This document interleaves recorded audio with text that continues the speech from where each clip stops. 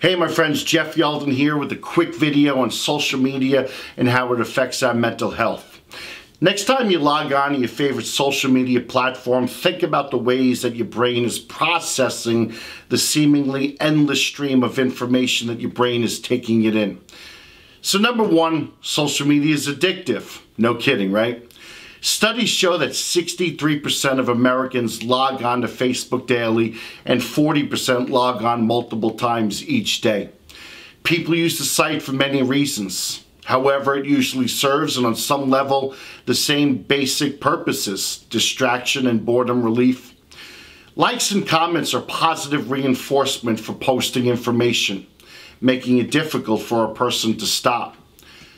Number two, social media makes us compare our lives with other people's lives.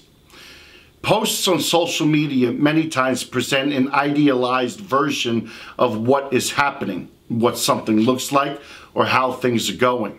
Well, this can lead users to constantly compare themselves to others and think less of their own lives. If things are going particularly well for people in your news feed and you're having a rough day, of course, this will likely negatively affect your mood. Number three, social media makes us restless.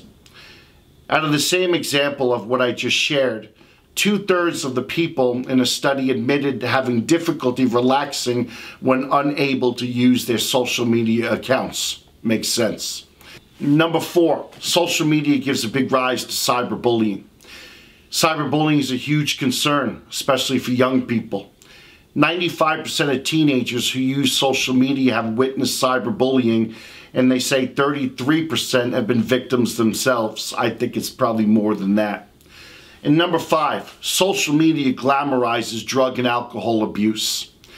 A study that explored the relationship between teenagers, social media, and drug use found that 70% of teenagers ages 12 to 17 use social media, and that those who interact with it on a daily basis are 5 times more likely to use tobacco and 3 times more likely to use alcohol and twice as likely to use marijuana. Number six, social media can make us unhappy.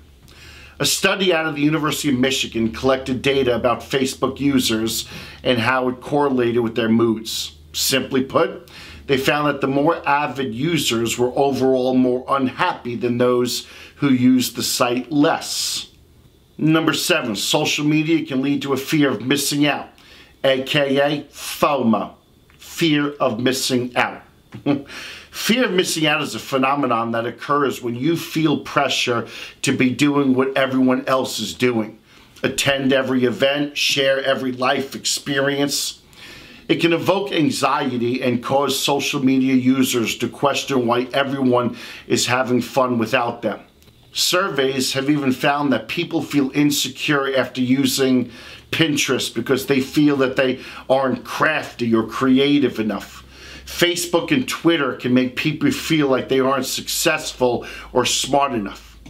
And number eight, social media often leads to multitasking. How many tabs do you have open right now on your computer? How are you even concentrating on one thing? The thing is, you're probably not, especially if one of those tabs is a social media site. Research has shown that our brains don't have the capacity to fully focus our attention on 2 things at once. And instead, multitasking causes our brain to quickly switch from one task to another. This hinders information processing and productivity.